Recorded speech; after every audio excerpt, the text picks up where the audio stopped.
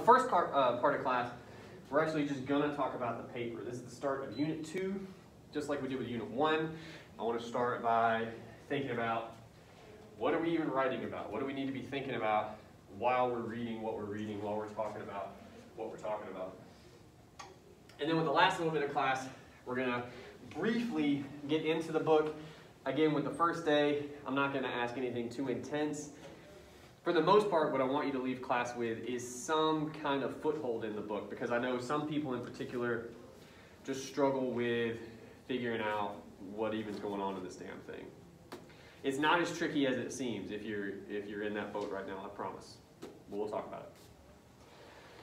All right, to begin with, paper 2 is what's called an informative synthesis essay. Basically, if you were asked at any point in high school to write a research paper, chances are very good you wrote something like this. And I say it like that, that's a backhanded compliment, because our next paper in Unit 3 is actually going to be a research paper. But this is a nice stepping stone to that. All right? Before we get to what any of that means, the kind of minutia up front. Source text. We're going to use Kurt Vonnegut's Slaughterhouse-Five, this book. A couple notes on that. I've mentioned this before. It was published in the 60s, so it's kind of old. But it's also kind of famous. So it's been printed many times. This is a more recent copy, this cover. But if you have an older edition, it might be brown with like a big V on it. There are older editions than that. I say this because some of you will find a different cover and it will scare you off. It's fine. If it says Kurt Vonnegut, Slaughterhouse-Five, you got the right book. Okay? Other things to know, there's different sizes to the book. Again, I know that this is a weird way to start class, but I point that out because we're going to use page numbers when we talk about different things going on. And if you have like a smaller copy, for instance, your page numbers will be different. And we'll just have to figure that out as we go. Okay. So we're using Vonnegut. We're also using a secondary source I've provided. This is on CourseDen. It's an article by a woman named Christina Jarvis. We're not talking about that yet. We're not reading that yet. But it is there for you when we get to it, okay? That's 2 of our sources. The other 2 sources you're going to find on your own. And again, we're not doing that yet. We will get there. But those are our 4 sources for this paper, okay? Vonnegut, Jarvis, 2 that you find. The length is at least 4 pages, not counting the works cited. And again, I know some people freak out, like, oh, this paper is longer. But again, we're reading an entire book. You're going to have 3 articles, 2 of which you find. More often than not, people do not have a hard time filling up 4 pages, right? You got plenty to draw from for 4 pages. It's 20% of your grade. Format, same as always, MLA. We will talk about works cited during this unit. I know you're excited. And then the final draft will be due in week 10. That's the 17th of October. So we actually have a little over a month to get all this stuff read, get the papers written. We got some time. Now, why do I phrase it like that? I like to talk to you a lot in this unit about structure. The unit itself is structure. We have 2 halves, okay? We're starting the first part of the unit today, and that is we just have to read all this stuff. We got to read a book. We're going to read an article. You're going to find a couple other articles. You're going to read those. Hopefully you're going to take some notes while you're doing some of that. We got to get all this stuff read so that in the second part of the unit, we can write about it. Okay? So you'll notice for this week, if you look at the syllabus, there's no homework other than reading. We just have to get the stuff read right now. That's enough. Now what the paper is, kind of along those lines, I like to put it this way. You're going to hear me say this a lot. This paper is a conversation between texts. Okay? So invariably, somebody's going to ask me, hey, but what are we doing? And I'm going to say, we're putting these texts into conversation with one another. This is a novel. It's kind of long by some of your standards, right? All kinds of things happen. All kinds of ideas are presented. Arguments are made. What have you. Write those down when you notice them. When you go to read Jarvis, she's going to make some arguments, some observations about this book. So those are going to be pretty easily put into conversation with one another, right? But then the other two articles you find might be about other things. But chances are very good they're going to have some ideas, some arguments that somehow tie into either Vonnegut or Jarvis or both. And I want to see you tie those together, right? That's how the paper is going to work. Questions at this stage? Okay. So to better illustrate that, there's a few more sections to this prompt. First of all, a note on sources. As I mentioned, I give you two of them. I give you Vonnegut and Jarvis. The two that you find need to at least consider this section. And I say consider for an important reason. But I give you all kinds of examples that we will talk about when we get there about viable scholarly or secondary sources you can use. Okay? Most of you will use something like this. Okay? But I have made exceptions to this rule in the past. I think it was like a year ago I was teaching this class. A student approached me with a blog that she wanted to use. I'm not a fan of using a blog for this kind of a paper. But she sent me a link. I read it. It was really good. I was surprised. So I made an exception, right? So all that is to say, if you find a source you really want to use and it doesn't fit this description, let me see it. I'll change my mind. I'm cool with that. But we need to talk about those if it doesn't fit this description, okay? Because this is like the traditional scholarly source stuff. Suggested thesis. This will actually help us think about what I mean when I say a conversation. So, I keep using the term conversation. It is not unlike if you walked into the room and four of your friends were talking to each other, okay? And you just showed up in the middle of that conversation. If they were going to catch you up, get you on the same page with them, they would have to introduce you to the conversation, yes? They'd have to tell you, oh, this guy doesn't like Tiffany, but these people, blah, blah, like there's going to be a couple different topics that have come up. Well, that's your introduction. And when it comes to a thesis, if someone tries to sum it all up, it's going to sound a little bit like this. While everyone seems to agree about this one particular idea, whatever it might be, right? The topics of Y and Z provide further room for debate. Now again, I know some, if not all of you, are basically going to copy and paste that, which bums me out. But I'll tell you right now, places like this provide more room for debate. That's the section where you can get more specific. You can tell me what that debate looks like, why there's more room for debate, something like that. Okay. Lastly, then we're done with the prompt. I'm also going to say this a lot. This paper is all about organization. We have 4 texts that we're going to talk about for 4 pages. Your number one job is just going to be structuring the different ideas that you decide to talk to me about, okay? You're going to have to get them talking to each other, but you're going to have to organize that in a sensical fashion. So that's job number 1 for you. We're not really making arguments in this paper. So the good news is if you felt like you struggled with that with the previous paper, you get a little reprieve here. That's not to say we're not going to use all the same skills, we're not going to use the same structures, because we are. You're still going to have topic sentences and evidence. You're going to build an introduction like we talked about. Okay, all that's still here, but you're using it in a slightly different way. In terms of organization, there are 2 primary modes for this kind of a paper. And I will talk to you about both, but I'm going to caution you against the first one. And I'm going to give you the names of these, but you don't need that, okay? The first is a block format. You guys love block format because of this. You just summarize each source. Let me see, it's 4 pages. I get an introduction and a conclusion. I'll just summarize each source in its own paragraph. Boom, I'm done, right? The problem with that is that it's very hard to do well. It's not impossible. I've had a few good papers in block format. But the reason it's difficult is because it puts so much pressure on your transitions. Like your transition game has got to be on point. Because keep in mind, the whole main idea of this paper is to put those texts into conversation, like I keep saying.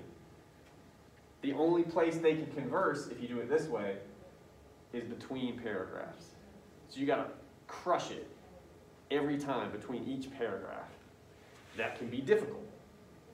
Not impossible, but difficult. For that reason, I teach alternating format. Okay? And again, the names are not important for you. But the way we talk about the paper when we talk about it in class is you summarize topics, the conversations around each idea. Okay? So for instance, among other things, this is a war novel. Probably more fair to say an anti-war novel, right? That topic is absolutely going to come up in Jarvis in a couple different ways. It could, if you want, come up in the other articles you find. So that particular topic, that particular part of the conversation, maybe that's your first body paragraph, right?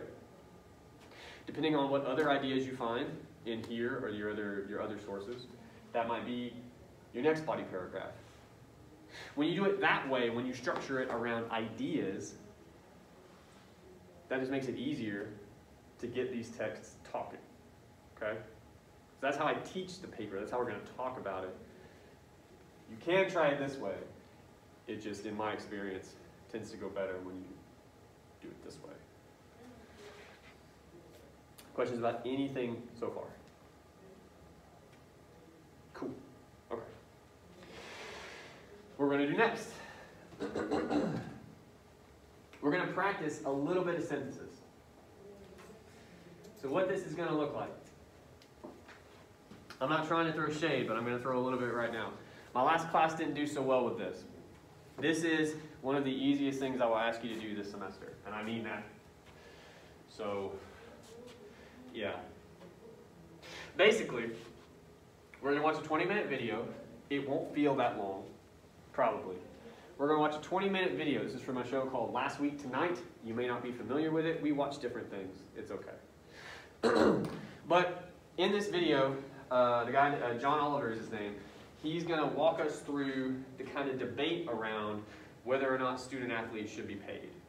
Okay? He is firmly on the side that student athletes should be paid. But the reason I like this video is because he really does give you both sides. So he's going to give you reasons why he thinks they should be paid, but then he's going to give you reasons the NCAA gives that they shouldn't be. What that's going to allow us to do, if you take notes as we go, whenever you see an idea or an argument being made, we're going to get that stuff up on the board, and we're going to practice a little bit of synthesis, okay? All right. So what I'm going to do now is just get some of that up on the board. So we have right now, basically we have two texts we're thinking about, right? We have the NCAA side of things on reasons they give for why student athletes shouldn't be paid. And then we have the other side, which is basically John Oliver saying all the reasons he feels like they should be paid. What are some things you guys noticed? Yes? Well, on this side, Yeah. it said that, you know, oh, they're amateurs. Yeah. And Well, around that. and they keep, Mark Emmert, the guy they keep cutting to, he's the president of the NCAA, okay? He keeps really emphasizing this, right? Especially that side of it. At one point he repeats, they're student athletes, you know, they're students. The argument he's making there is, yeah, but first they're students, they're like you guys. It'd be the equivalent of someone saying, well, we should pay you guys for coming to class. Now you may agree with that, I don't. But I mean, fundamentally, that would be kind of weird, right? Like to pay you for showing up. That doesn't. It's school. So he's trying to use that phrase to accentuate the fact that they're amateurs. Yeah. Okay. What are some other things you guys notice? We're not doing any work yet. We're trying to fill up this board a little bit. Reasons they should be paid, reasons they shouldn't.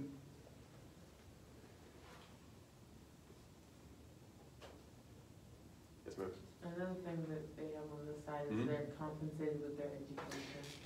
You keep putting the quotations up. Yeah. This idea of an education, right? Good.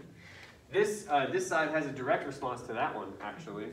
What's one of the issues with that question of an education? They never have time to do their schoolwork. So one, Richard Sherman talks about their schedule, right? Sounds pretty insane. Sounds like it would be difficult, if not impossible, right? To pursue any kind of a meaningful education. Yes? Paper classes. Those paper classes, and just to be clear so we all understand that term, what they're saying there is those classes existed on paper. Like they weren't real. They just like, and again, from the kid's perspective, if you're like, hey, you don't have to go to this class, I'd be like, yeah, I'll probably do that. I understand, right?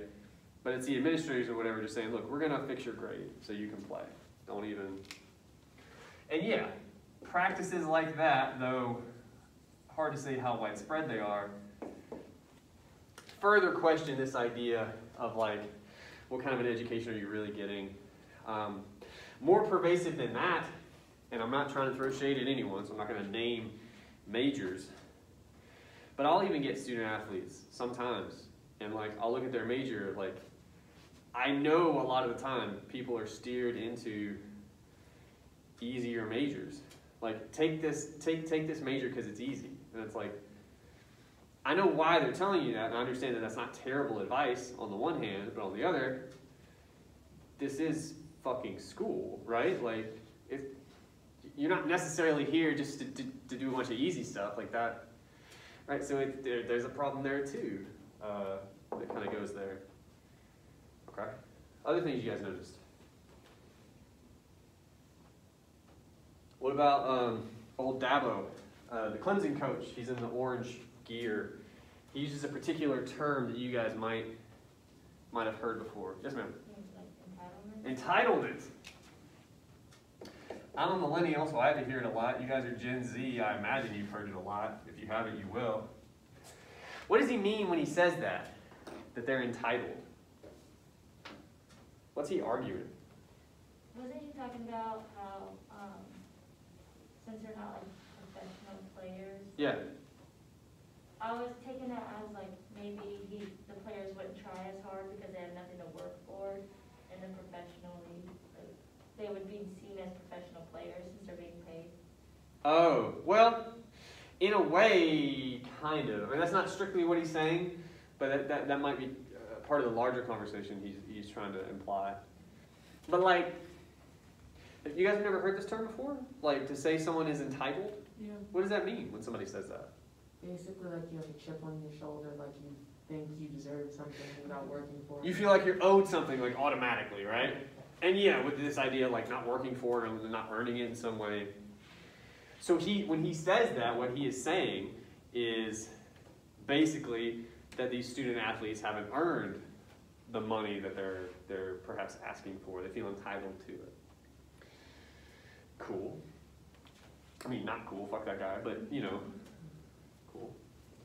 What else we got?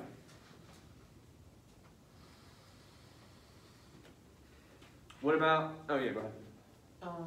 The events like spending, like weird spending to like keep their nonprofit status. And we can kind of put that on both, like, so this side would say they're nonprofits, right? And this is true, like, I mean, we're not a Division I school, so I imagine we don't, like, I've never been to a football game here. I have children that go to bed at 7 o'clock at night, but if you guys have, I know you have this semester, I imagine it's not a packed house. We're not bringing in like big money. But Division I, like I went to Alabama. Real talk, the COVID stuff, one of the articles I read when it first kicked off and people weren't sure if we're going to have football or more specifically if people were going to be allowed in games, the city of Tuscaloosa, that's where University of Alabama is, the city was going to lose, I'm not going to get the number right now because it's been a while since I read it, but millions of dollars this football season. The city itself, like, was going to lose a couple $1 million per game. There's like 7 or 8 games in the city every football season, just from people coming in and buying stuff, going to restaurants, staying in hotels. The whole city was going to lose that money, right? So the school is also making a whole bunch, but Alabama too has to get rid of that money somehow. So this side would say, well, how nonprofit are you really? Because you're bringing in a ton of money. It's kind of hard to... And Alabama was very good about getting rid of that money too. A whole lot of building on that campus, pretty much constantly. Let's get a couple more up here. Let me see, I can do an easy one. This side would rightfully argue that when you sign up to play, you agree to a set of rules, right? That is fair. But this side also has a direct response to that, which would be what? The rules are ridiculous. It's 440 pages. No one is reading that. No one is ever reading that. That's bananas. Yeah. Okay. What else? Ooh, let's talk about coaches. Oh, go ahead. I was thinking for like the money side, like Yeah. the players' help. Okay, yeah. So, well, there's a couple different ways. Specifically, you're talking about the kid from Oklahoma? What are you thinking? Yeah, and I was thinking about the one where the kid was being interviewed and he said he had Yeah. eaten. Yeah. And I like to lump that one under. He says that he goes to bed hungry, right? Starving. And then expected to play like that. Yeah. This question of human needs. Like another thing that gets kind of lost in this phrase, student athletes, is that they're also human beings that have to like eat and maybe would like to live inside. So we live in America. We live in a place where like you have to have money to meet some of those basic human needs, and that can be difficult in certain situations. Okay, good. What was I saying? Oh, the coaches. So this side, it's kind of implied that this side would argue something else is offered to a student athlete from their coaches. What do these coaches offer? It's an M word.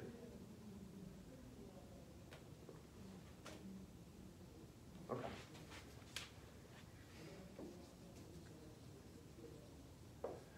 Mentorship, right? I know. But this idea that you're not just getting an education scholastically, but you're going to go under the wing of this person who's going to teach you like character building stuff and life stuff. And again, I'm not saying that can't happen. I'm definitely not saying that the stuff we saw in the video is every coach, right? Those are hyperbolic examples. But I did also grow up, my dad was a football coach. You're fine, go ahead and rip the Band-Aid off. My dad was a football coach. That's what it was like. So in my experience, a lot of them are actually that way. So that's interesting. Okay, what else we got? I'm sure we're missing a couple. This side would suggest that when you're done, you can just go pro, right? The probability of that is very slim. Slim to none. Yeah. Not likely. Less than 2%. What else? I just want to get a couple more up here if we can. Oh, we didn't do this one specifically. He references this a couple times in a couple of different ways, but also this question of advertising.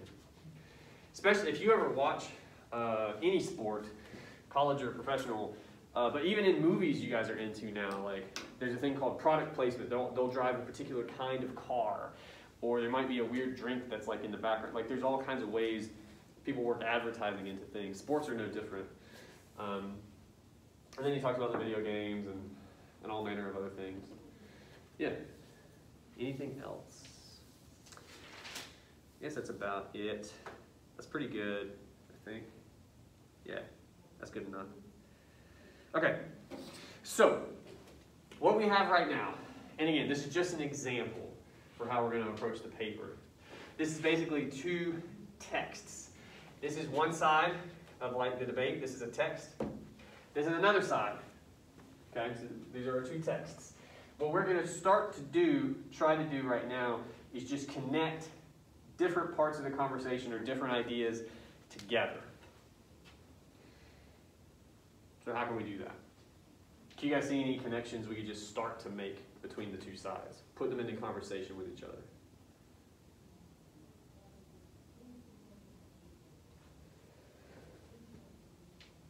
It seemed like we were starting to do this earlier.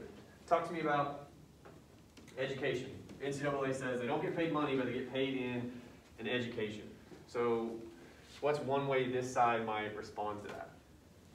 The education's not worth anything because it's like the paper classes and then Severely watered down, right? Yeah, we have the direct response. Okay, good. Any other ways we could speak to that idea of an education?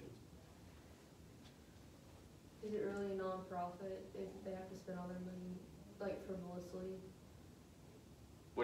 Who's spending their money? The colleges.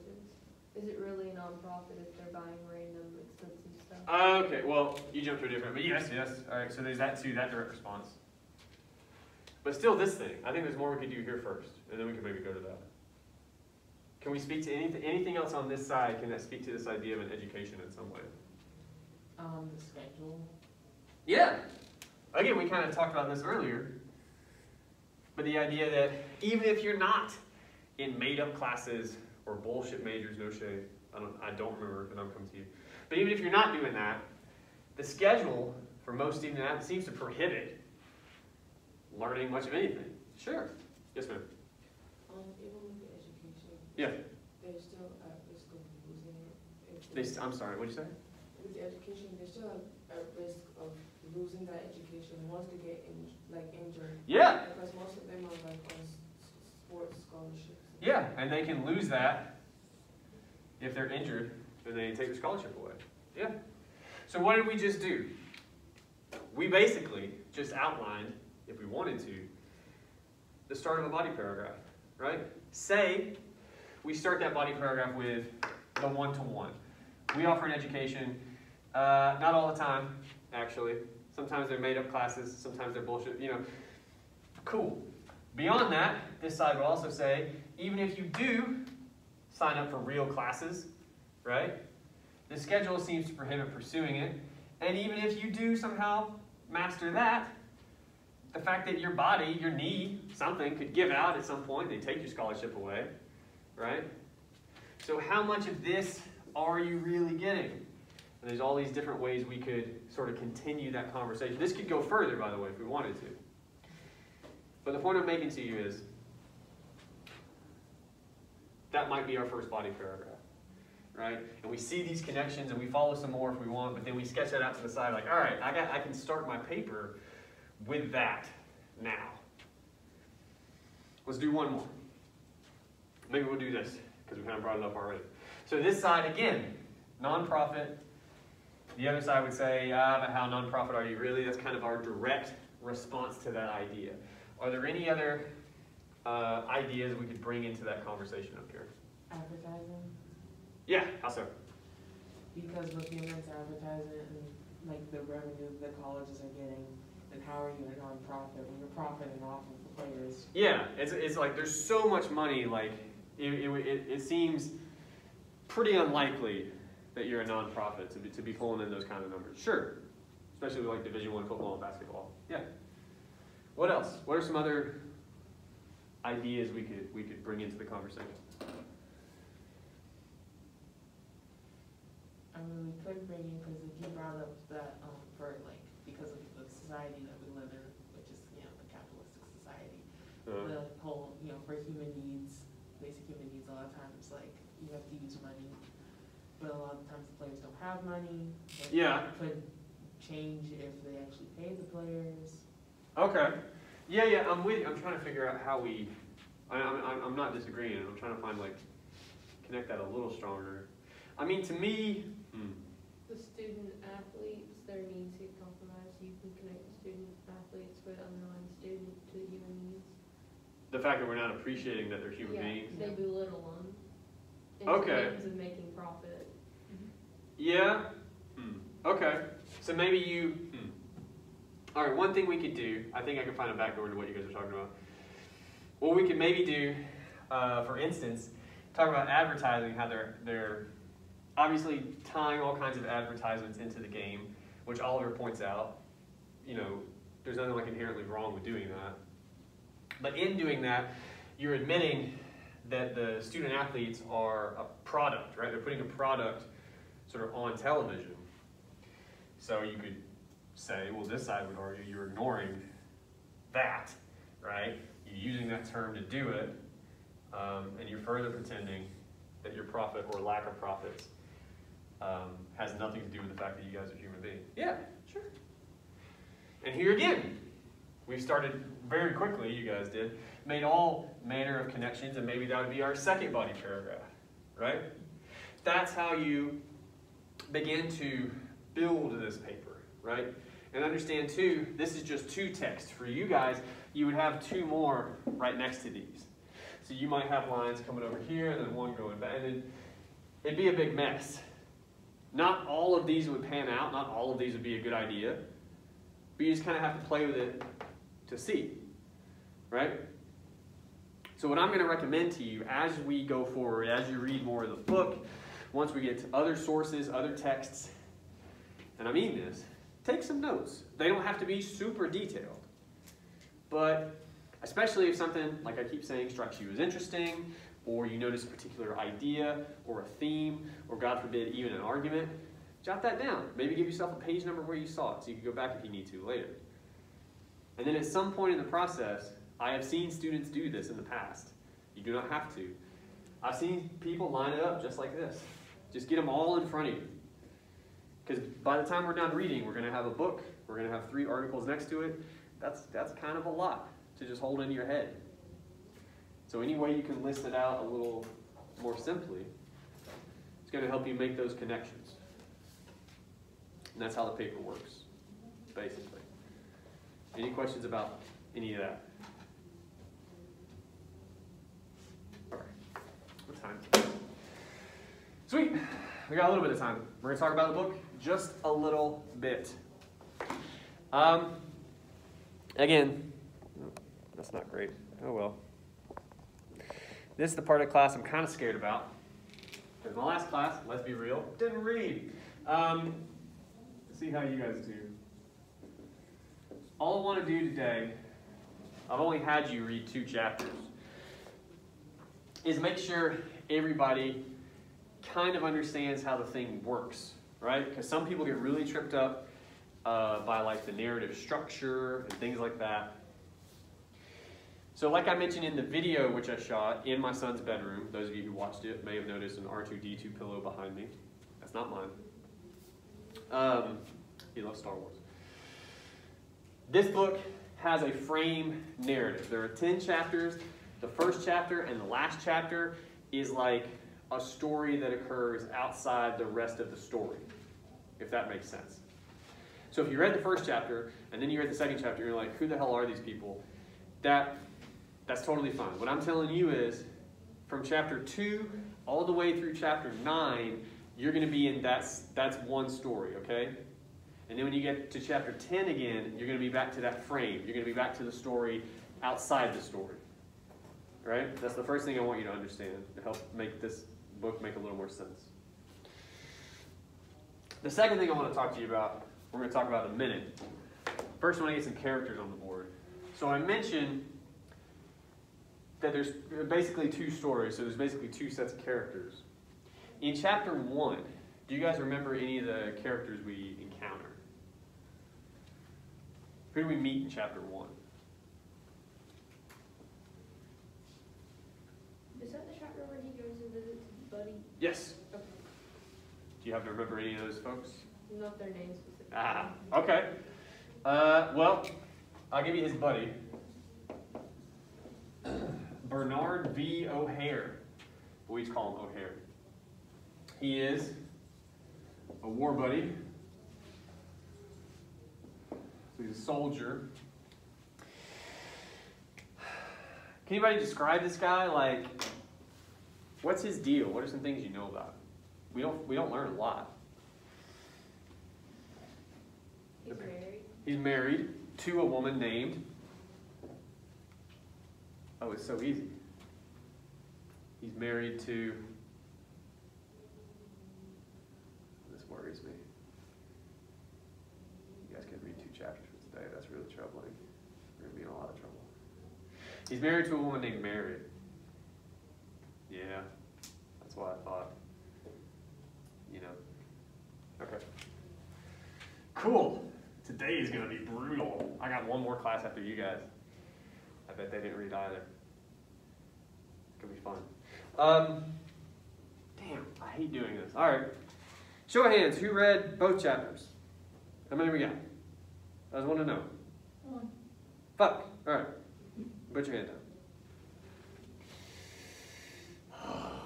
Okay, I can run through this in a really sad way. Okay, so O'Hare, the war buddy of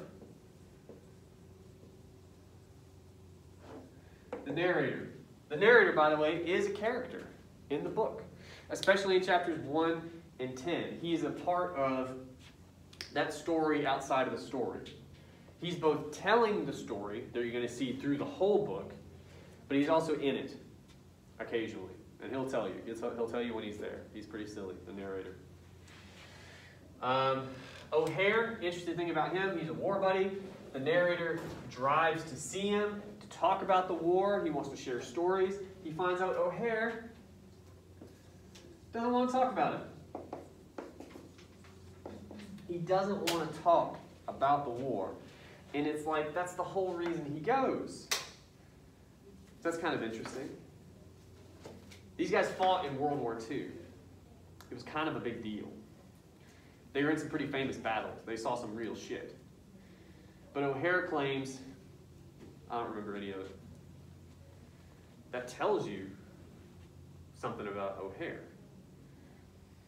I'll leave that to you when you get there. Mary does not care for the narrator. And I'll read a little bit at you. I think I had it marked and I took it out. That sucks. What page is it on? Hang on. My notes here. Page 18.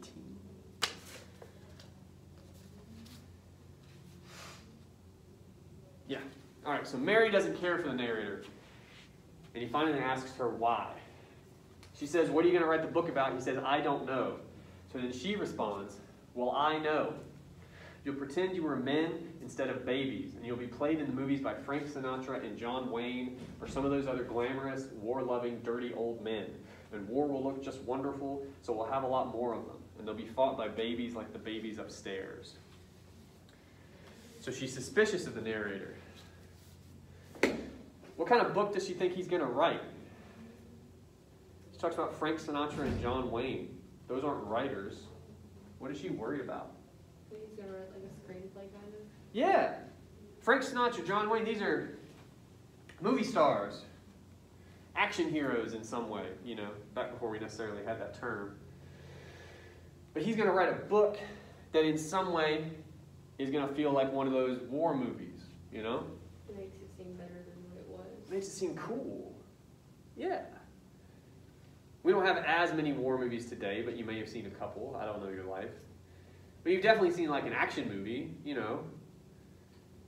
The body count is sky high, but it looks cool as shit. You blow away some people, you pick up a girl along the way, she loves you for some reason, and you just kind of, it looks great. I'll sign up for that. Sure. This kind of movie we're talking about, right? Mary doesn't appreciate those stories, and she assumes that the narrator is here to do that. Is here to get O'Hare's stories from him and kind of twist them in a way to make them seem more glamorous, she says. Okay? So in some ways, and this oversimplifies her, but I mean these are also just notes on a board, right? She works as a kind of moral compass in this first chapter. She kind of checks the narrator. She makes sure, she's like, what are you in this for? What are you trying to do? And he promises her that he's not going to do that.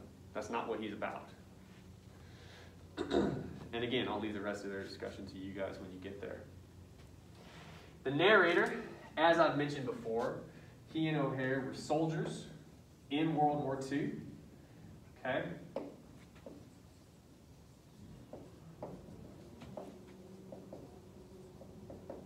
He wants to write about the war.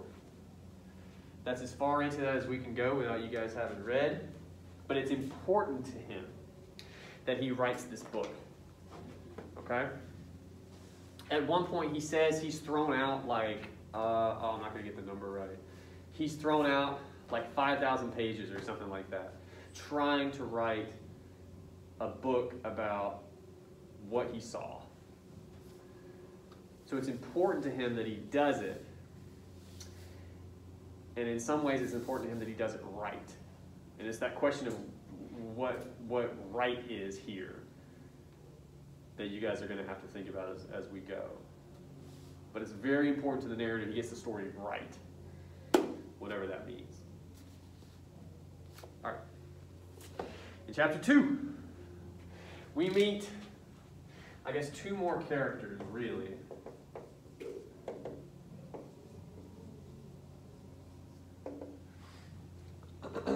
Billy Pilgrim and Roland Weary.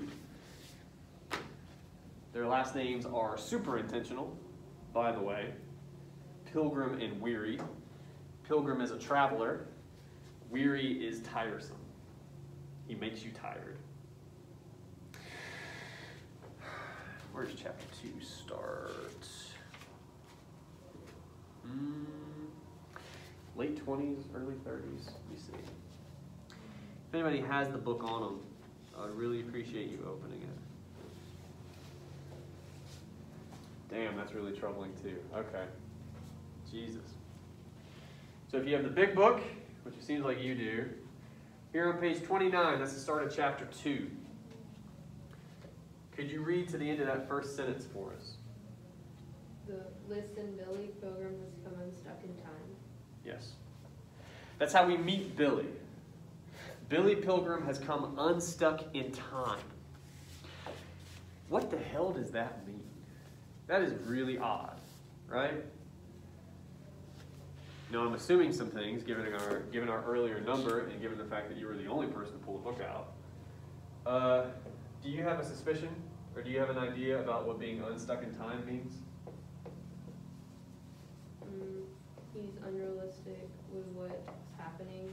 He kind of daydreams about it. That's one way to put it. So, and this will become clearer the more we read, like deeper into the book. There's some, I don't want to give anything away here, there's some very hard sci-fi elements to the book that will throw you a little bit, just roll with it. But basically, when we say Billy is unstuck in time, the book, especially from chapter 2 on, is going to move a lot.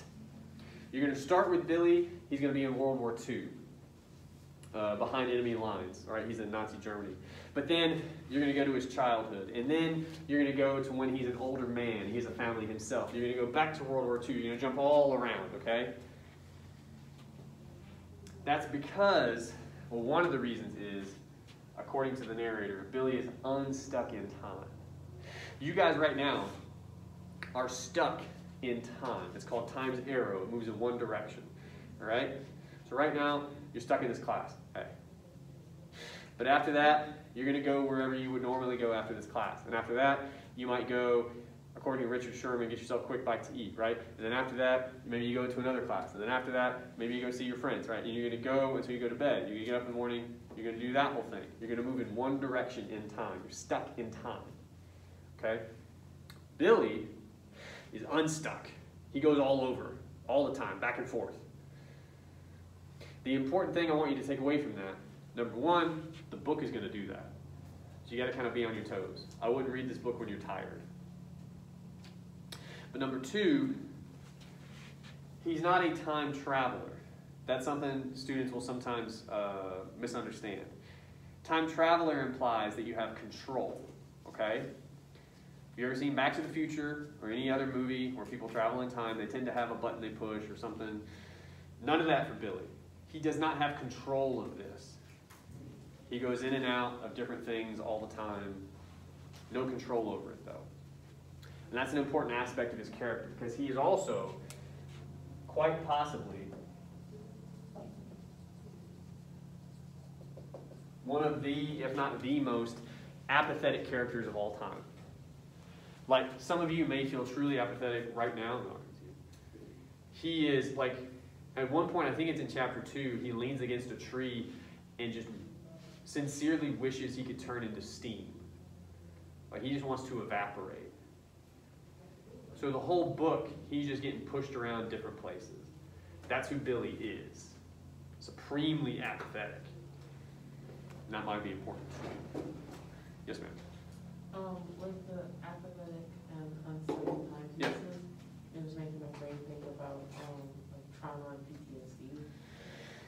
Yeah, well, there is a question of that in the book. The two things I would say there is, number one, that is a conversation that can be had. Like, I'm not going to say that's not there. But we also can't have it without reading the rest of the book, just for everything that happens. But the second thing I would offer is that, much like I kind of answered people when we brought up PTSD with little boy, I worry that if we simply say that, we kind of kill the rest of the conversation. Like, we miss a lot about Billy and the other people in the book and like what they lived through. But the one thing I'll say, because I don't want to spoil it, there's a lot that happens in this book. The book allows for that possibility. The questions of like PTSD. It allows for that. But, and we will talk about it, there's other sides to that conversation that complicate it a little bit. All right. Last character. Roland Weary.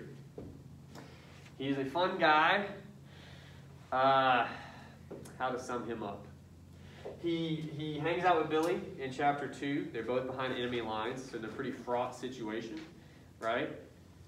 Weary, how best to put this? Well, I'm going to kind of put you under the bright lights again. Weary has a hobby. Do you happen to remember his hobby? He's really into this one thing. Oh, Not specifically. okay. Very memorable. I haven't heard you talking about Ah! What's he into? torture. Torture! Weary loves torture. Loves talking about it. He has a favorite style of torture that he's invented. You know, like you do with your friends. What kind of torture do you like, right? So he's really into torture. Learn a little bit something about him. If you met a guy, and within the first 20 minutes, he wants to start talking to you about torture, you form a certain opinion of that guy, right? That's weird. So, look forward to him. The other thing you get to know about Weary in chapter 2 is he hates being ditched because he's always getting ditched. He's getting left behind by people. I can't imagine why. I mean, he loves torture, right? Now, there's more to say about these people, obviously. But, again, this is our very, very, very brief summation, sort of roadmap of the first 2 chapters. Again, the other things I want you to take away from this class, it's going to move a lot, especially in chapter 2 on. The book is going to jump all over the place, so you got to be on your toes. I wouldn't read the book when you're tired. If you need to take a break occasionally, take a break. Give yourself some time. It does read quickly, I promise you. Some of you may be scared when you look at the book. It reads pretty fast. There's a lot of dialogue. It's funny at times. It's weird at times. But just give yourself enough time to actually read through the thing. I would recommend taking notes as you go. If you ever have questions that come up as you read, if you don't write those down, you will forget them. Write the questions down. Bring the questions in. We can talk about those next time. Okay? Lastly, I would encourage you all, I know I've said this before, but I say all sorts of things. For Wednesday, God help me, those classes we're going to talk about chapters 3 and 4. If they've read. If not, who knows? I would recommend, obviously, that you guys stay up to date on the reading, but also watch that video when I post it, because that's how we have to have the conversation, unfortunately. I guess that's it. I mentioned before, there's no homework. You just got to read. Just keep reading. If you're behind already, well, you have some time to get caught up. I forget what we have to have read for Monday. I think it's just chapter 5, but it could be 5 and 6. I can't remember. But, yeah. Do you guys have any questions for me or what have you? No? Okay. Well, in that case, I'll see you in a week. Thank you very much.